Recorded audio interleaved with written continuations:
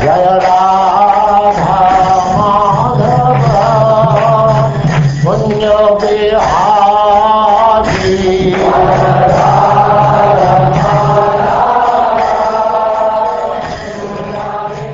And now we begin the 7th canto, chapter 1. The Supreme Lord is equal to everyone.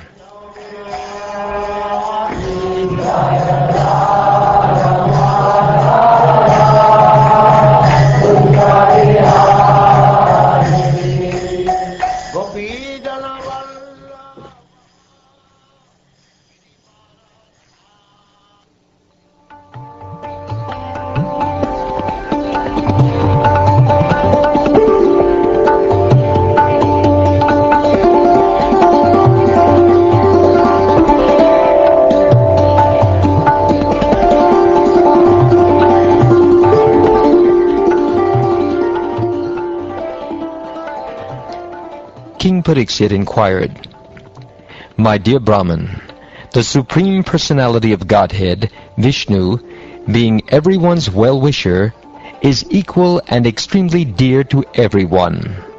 How then did he become partial, like a common man, for the sake of Indra, and thus kill Indra's enemies? How can a person equal to everyone be partial to some and inimical toward others?" Lord Vishnu himself, the Supreme Personality of Godhead, is the reservoir of all pleasure. Therefore, what benefit would he derive from siding with the demigods? What interest would he fulfill in this way? Since the Lord is transcendental, why should he fear the Asuras, and how could he be envious of them? O greatly fortunate and learned Brahman, whether Narayan is partial or impartial has become a subject of great doubt. Kindly dispel my doubt with positive evidence that Narayan is always neutral and equal to everyone. My dear King, you have put before me an excellent question. Discourses concerning the activities of the Lord, in which the glories of his devotees are also found, are extremely pleasing to devotees. Such wonderful topics always counteract the miseries of the materialistic way of life. Therefore, great sages like Narrated always speak upon Srimad Bhagavatam, because it gives one the facility to hear and chant about the wonderful activities of the Lord. Let me offer my respectful obeisances unto Srila Vyasadeva, and then begin describing topics concerning the activities of Lord Hari. The Supreme Personality of Godhead, Vishnu, is always transcendental to material qualities, and therefore he is called Nirguna, or without qualities. Because he is unborn, he does not have a material body to be subjected to attachment and hatred. Although the Lord is always above material existence, through his spiritual potency he appeared and acted like an ordinary human being, accepting duties and obligations, apparently like a conditioned soul. My dear King Pariksit, the material qualities, Sattvaguna, Rajoguna, and Tamoguna, all belong to the material world and do not even touch the Supreme Personality of Godhead. These three gunas cannot act by increasing or decreasing simultaneously. When the quality of goodness is prominent, the sages and demigods flourish with the help of that quality, with which they are infused and surcharged by the Supreme Lord. Similarly, when the mode of passion is prominent, the demons flourish, and when ignorance is prominent, the yakshas and rakshasas flourish. The Supreme Personality of Godhead is present in everyone's heart, fostering the reactions of Sattvaguna, Rajoguna, and Tamoguna. The all-pervading Personality of Godhead exists within the heart of every living being, and an expert thinker can perceive how he is present there to a large or small extent.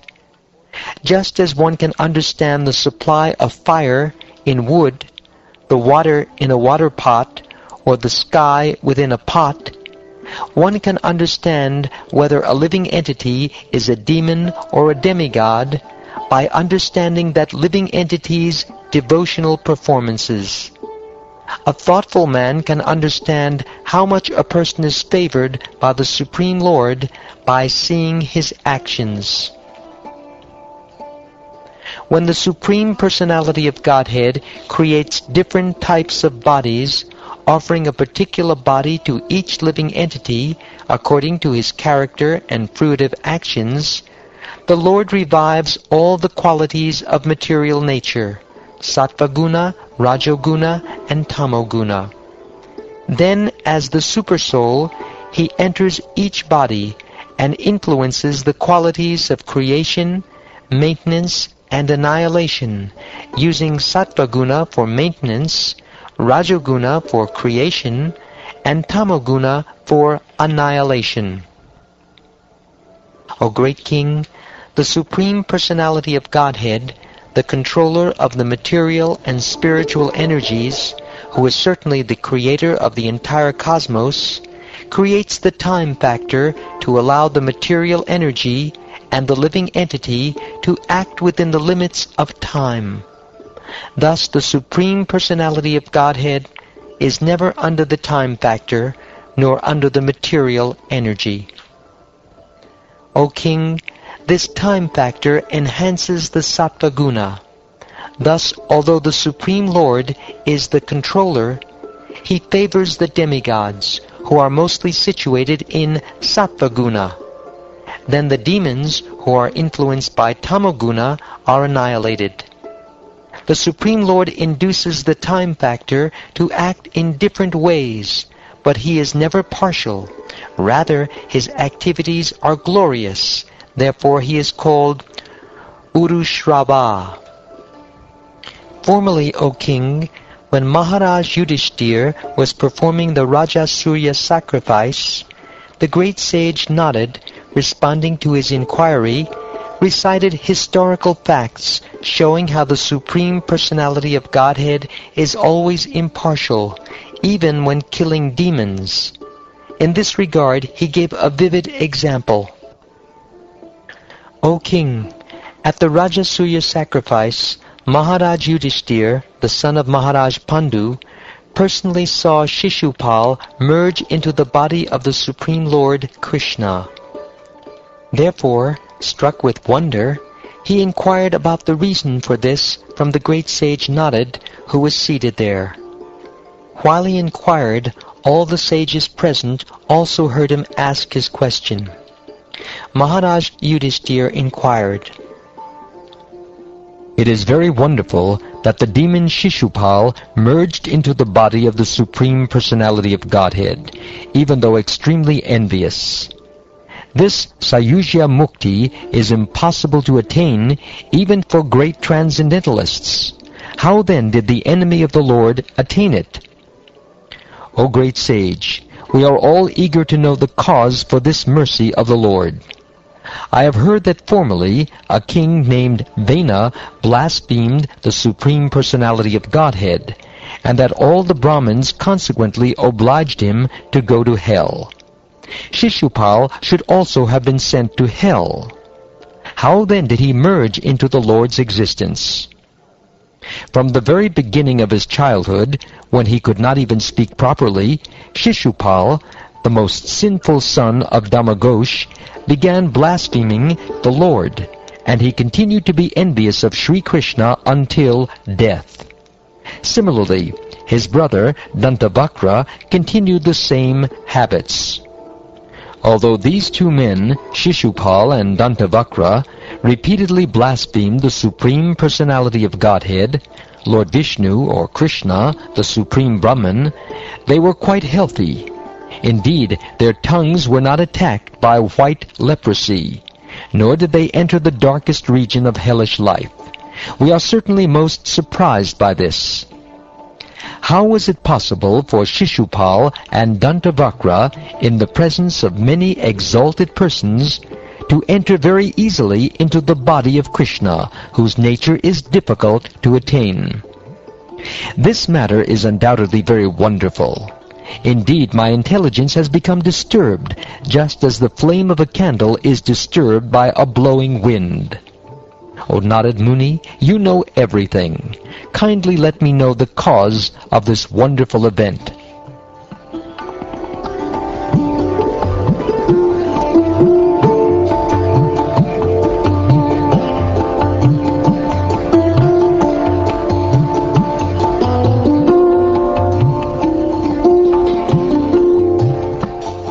After hearing the request of Maharaj Yudhishthir, Narad Muni, the most powerful spiritual master who knew everything, was very pleased.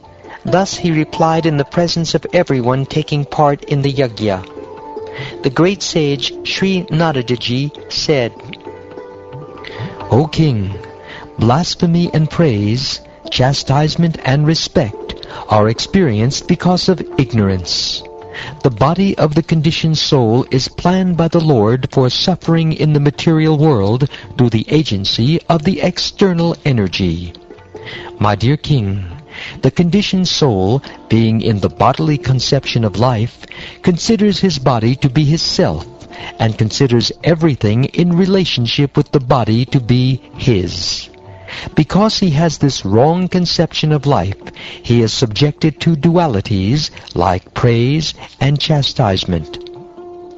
Because of the bodily conception of life, the conditioned soul thinks that when the body is annihilated, the living being is annihilated. Lord Vishnu, the Supreme Personality of Godhead, is the Supreme Controller, the Supersoul of all living entities. Because he has no material body, he has no false conception of I and mine. It is therefore incorrect to think that he feels pleasure or pain when blasphemed or offered prayers. This is impossible for him. Thus he has no enemy and no friend. When he chastises the demons, it is for their good.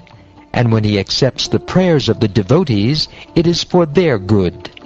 He is affected neither by prayers nor by blasphemy. Therefore, by enmity or by devotional service, by fear, by affection, or by lusty desire, by all of these, or any one of them, if a conditioned soul somehow or other concentrates his mind upon the Lord, the result is the same. For the Lord, because of his blissful position, is never affected by enmity or friendship. By devotional service, one cannot achieve such intense absorption in thought of the Supreme Personality of Godhead as one can through enmity toward him. That is my opinion.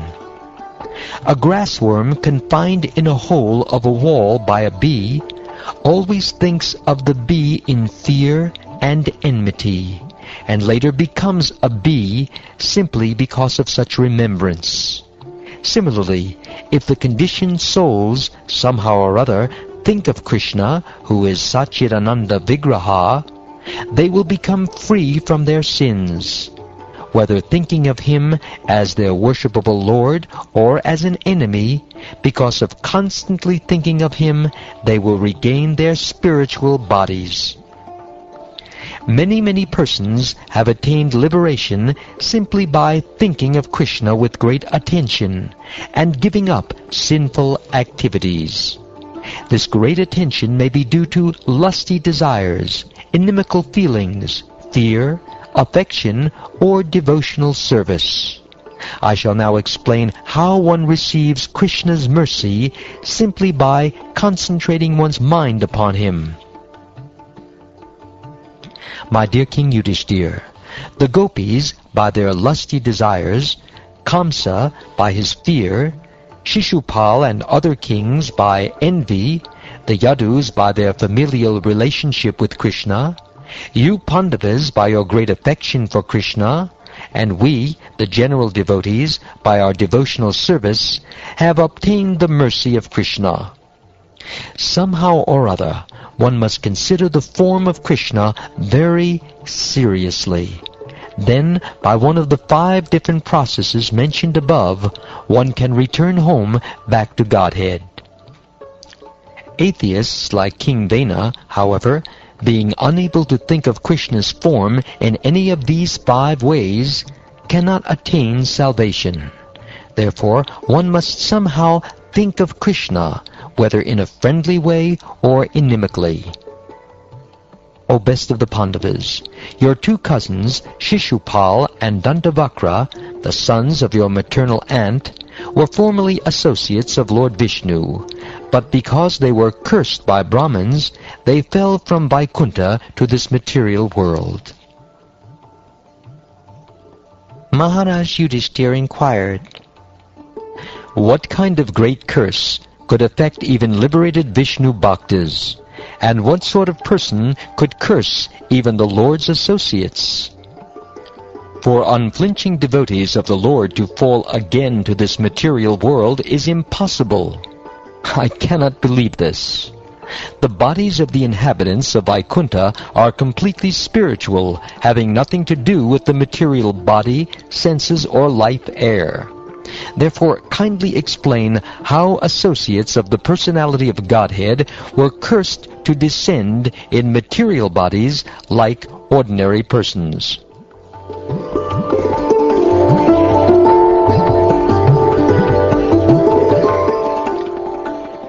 The great saint Narrated said, once upon a time, when the 4 sons of Lord Brahma, named Sanaka, Sanandan, Sanatan, and Sanat Kumara, were wandering throughout the 3 worlds, they came by chance to Vishnu Loka.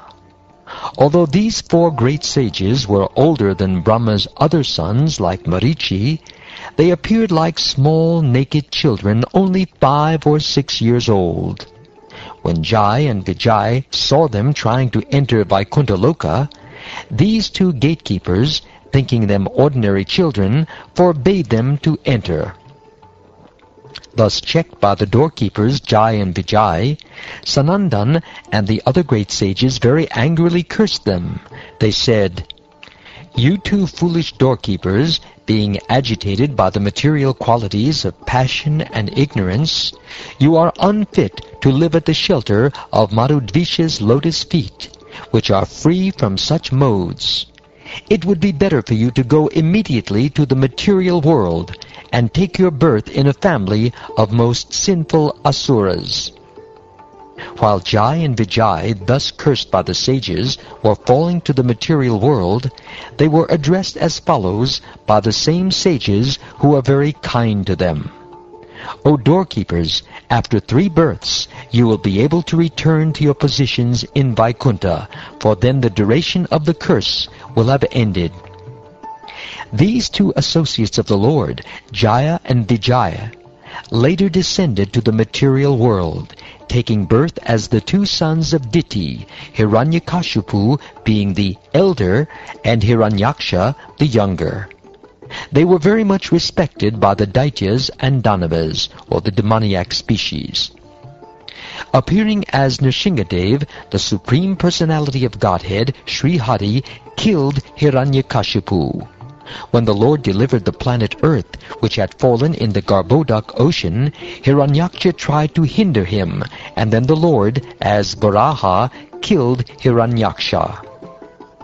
Desiring to kill his son Prahlad, who was a great devotee of Lord Vishnu, Hiranyakashipu tortured him in many ways. The Lord, the supersoul of all living entities, is sober, peaceful, and equal to everyone. Since the great devotee Prahlad was protected by the Lord's potency, Hiranyakashipu was unable to kill him in spite of endeavoring to do so in various ways. Thereafter, the same Jai and Vijay, the 2 doorkeepers of Lord Vishnu, took birth as Ravan and Kumbhakarna, begotten by Vishrava in the womb of Keshini. They were extremely troublesome to all the people of the universe. My dear king, just to relieve Jai and Vijay of the Brahmin's curse, Lord Ramchandra appeared in order to kill Ravan and Kumbhakarna. It will be better for you to hear narrations about Lord Ramachandra's activities from Markandeya. In their third birth, the same Jai and Vijay appeared in a family of Kshatriyas as your cousins, the sons of your aunt. Because Lord Krishna has struck them with his disc, all their sinful reactions have been destroyed, and now they are free from the curse. These two associates of Lord Vishnu, Jai and Vijay, maintained a feeling of enmity for a very long time. Because of always thinking of Krishna in this way, they regained the shelter of the Lord, having returned home back to Godhead. O my Lord, Narad Muni, why was there such enmity between Hiranyakashipu and his beloved son Prahlad Maharaj? How did Prahlad Maharaj become such a great devotee of Lord Krishna? Kindly explain this to me.